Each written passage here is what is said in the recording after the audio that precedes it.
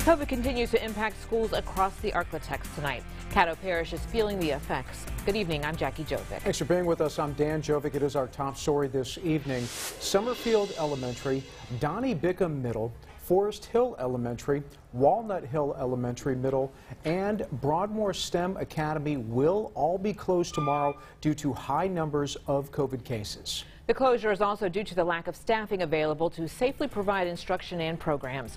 Schools across the parish were already scheduled to close on Friday for a professional development day. They'll also be closed Monday for Martin Luther King Day.